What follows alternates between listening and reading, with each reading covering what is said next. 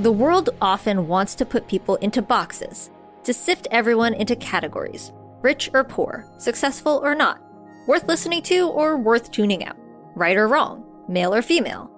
But there are people who are pushing back against those categories, people who believe that life can be richer without harshly drawn lines. For us, it's just about showing up, and whatever way you want to show up is right. And you can show up differently every single day because you are whoever you want to be. And that's great. That's Matthew Herman, the founder of Boy Smells, a rapidly expanding queer-owned personal product brand that is disrupting the binary by taking apart one of the most gendered luxury items, fragrance. While the items might be luxurious, the path to success was anything but. So how did Matthew and their business partner go from LA fashion trendsetters to helming one of the most recognizable and sought-after brands on Instagram? Find out on this episode of The Journey.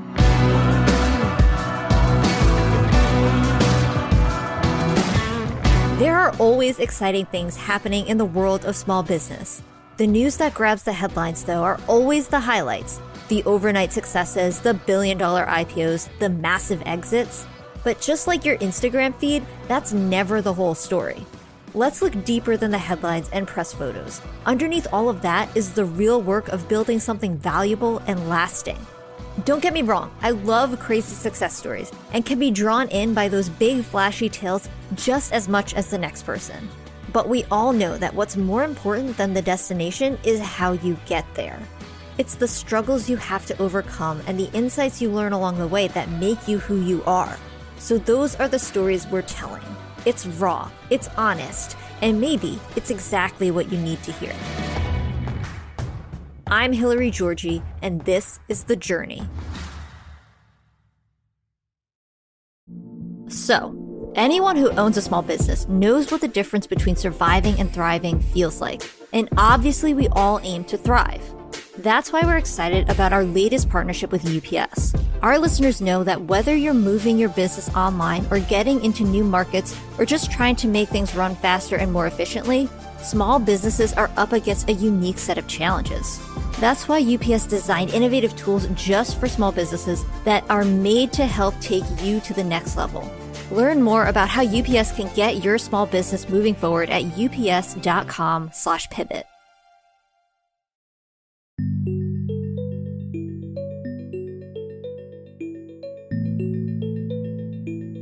From the time Matthew was younger, they knew they were drawn to all things fabulous. They would watch TV and see a world of costumes and characters who were uniquely themselves. And Matthew knew one thing: they wanted in. I always love the idea of creating worlds and fantasies and things that felt kind of overtly fabulous, you know. I started watching fashion TV. I was always artistically inclined as a young kid. I always knew I wanted to go into like creative world building.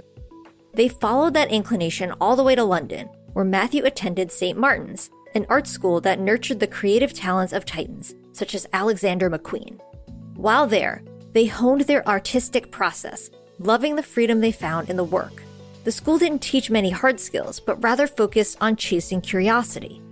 The school that I went to, Central St. Martin's, was pretty non-traditional, not super focused on technical skills, but it was really focused on conceptual ideas and how to follow them to their richest point. Being confident that process would lead you to a really great end result that you would have never been able to get there just sitting there and imagining it on your own.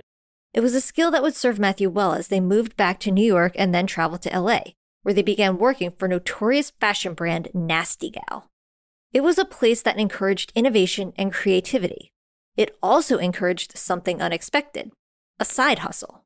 That's where Matthew and their business partner David started putting their heads together and asking questions that would lead to $1 million idea.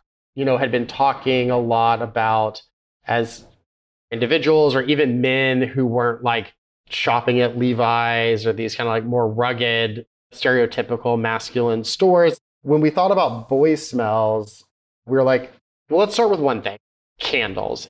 As it turned out, they were onto something. With David's background in production and Matthew's penchant for design, the two started realizing that there were a lot of people who were seeking the same sort of freedom they were offering. My girlfriends immediately were like, I love this. Because while I'm on one side of the desk at Nasty Gal spraying some floral, tulip, or rose fragrance, like my best self, pulling on my masculine and feminine and just remixing it to be an individual, all my girlfriends are wearing like Tuscan Leather by Tom Ford or Santal 33, and they're crossing the gender binary with scent and feeling like their best and badass self to go out there and tackle the world. Matthew and David were still just working on their own, making candles as a side gig and giving their wares to friends and family who loved the scents. And Matthew found an unlikely outlet for the message they'd been trying to get out for years. I think about Boy Smells and what it hopefully means to people or what it means to us.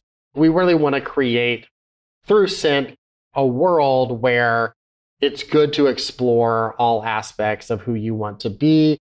The binary constructs that hold us back don't exist in Boy Smells, and that showing up in your best and baddest and freakiest and most expressive way is something that it should be celebrated and encouraged versus being cautioned and suppressed.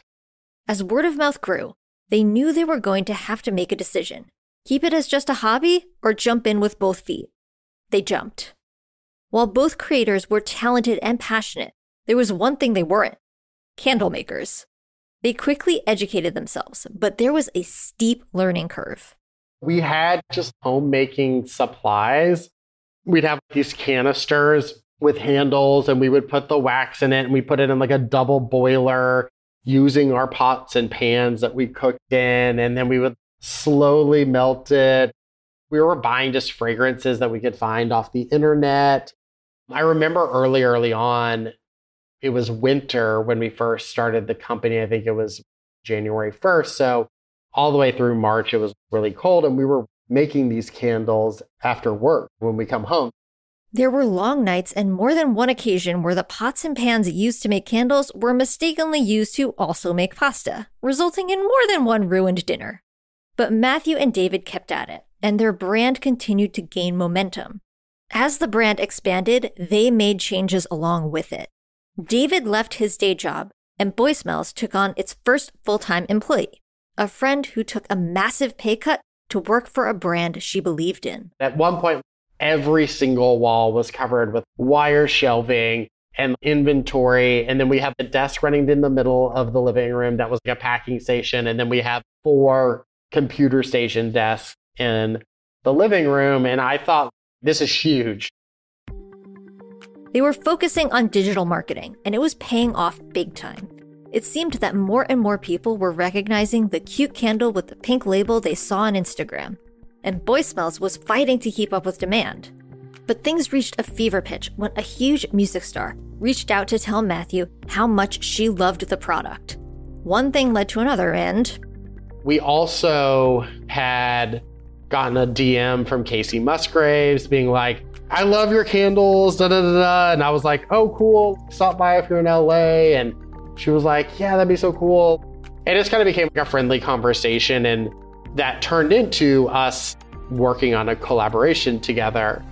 And we launched that in February 2020. Then flash forward a month. That flash forward brings us to March 2020. Our creators were knee-deep in pre-orders for an exploding brand with a celebrity partnership. But then the world screeched to a grinding halt. So how did Boy Smells weather the pandemic? How did our entrepreneurs find a way to keep their small business thriving at one of the most uncertain periods in recent history? Find out after the break.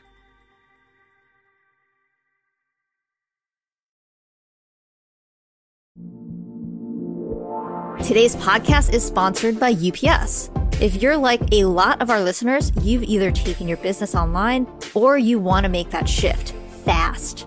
Well, UPS makes it easy to ship and save wherever your e-commerce takes you, so you can launch your business into a whole new orbit. Whatever platform you're using to host your online store or track and manage your shipping, UPS is already there. You'll get big savings and reliable shipping that give you a competitive edge and keep your customers happy. You can ship from your online store to your customer's front door faster than ever when you choose UPS. So get started today at ups.com/pivot.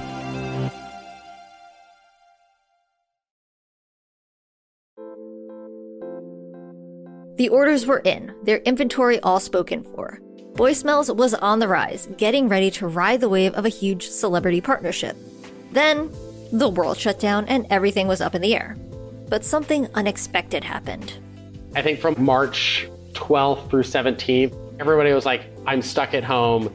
I'm going to need a candle. And I think across the entire beauty and self-care industry, home fragrance really became refocused for the macro consumer in a new and permanent way, where all of a sudden having a candle and your home smelling good and taking care of your home became part of taking care of yourself, because we were stuck at home. And there was already a trend that the home was becoming an extension of the idea of self, with Instagram and people photographing their homes.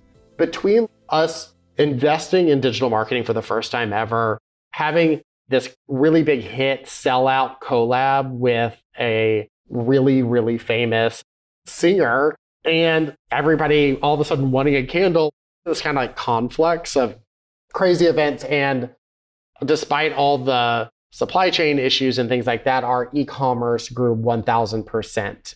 People were home and they wanted comfort, and they wanted Boy Smells candles. The only problem?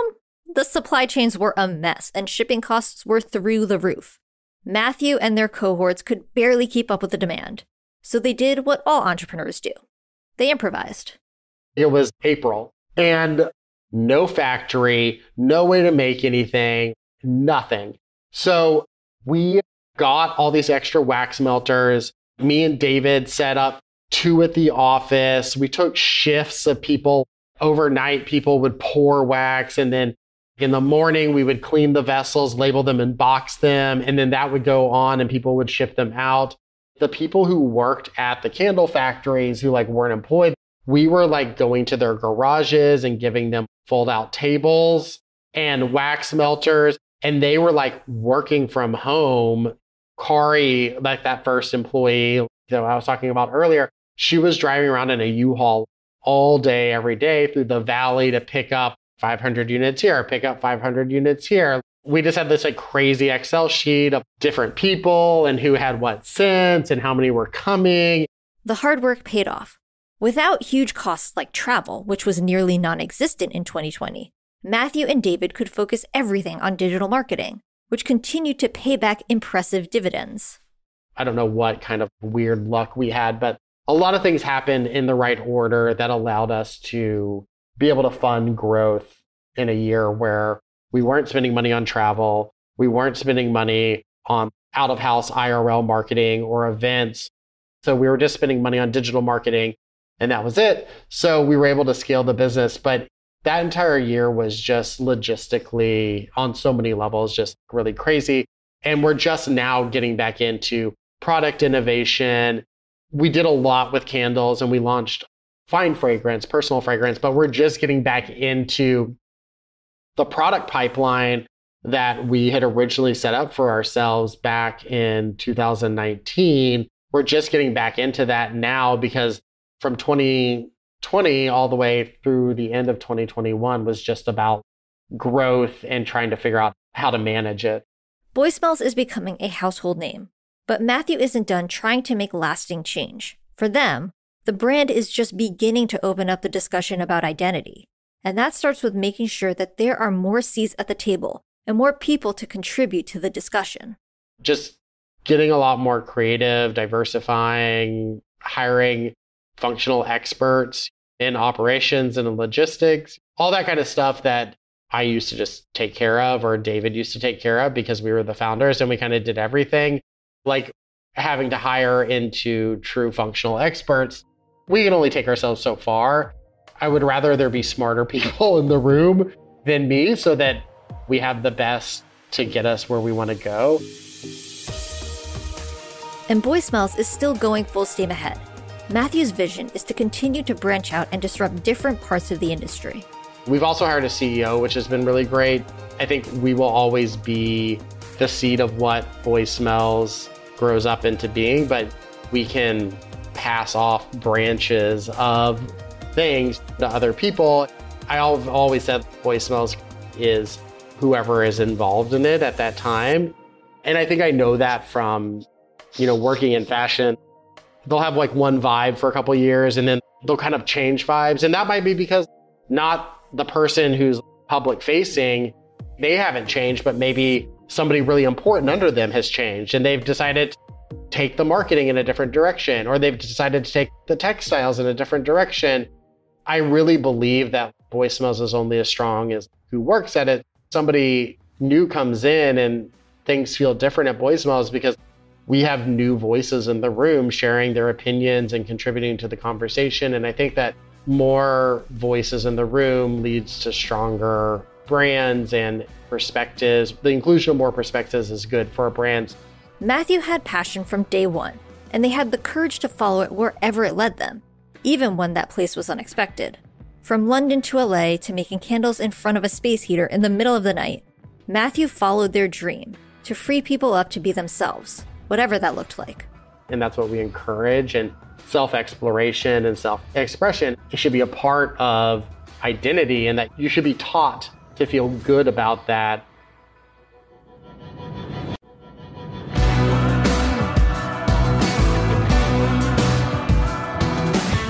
The Journey is created by Mission.org and sponsored by UPS.